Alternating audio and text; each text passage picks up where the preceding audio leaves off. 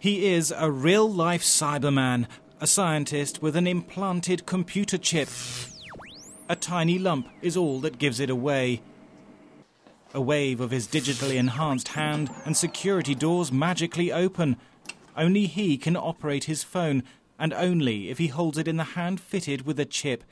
But now Dr Mark Gasson is suffering a very 21st century malady, the first human to be infected with a computer virus. When the systems read my tags, the computer virus has actually appeared throughout the whole database. So it's actually replicated itself and copied it throughout the database. So any of these people that are using their swipe cards to access the building, the actual virus will be copied onto their card. The cybernetics expert at the University of Reading had the chip implanted in a minor operation. In future, your medical records could be stored like this, but the chips are vulnerable. This is just like the chip that's implanted in Dr Gasson's hand. It's called an RFID, a tag that's been used for many years to track goods around the world.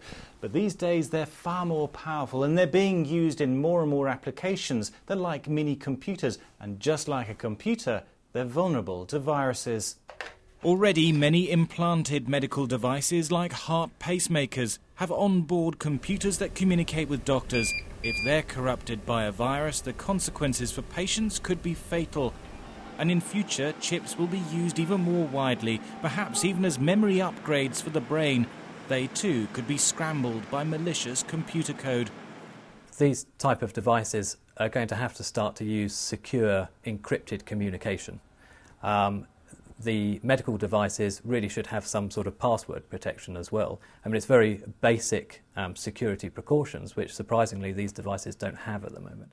Our bodies have been fighting biological viruses for millions of years, but as man and machine merge, so computer viruses could prove a new threat to human health. Thomas Moore, Sky News.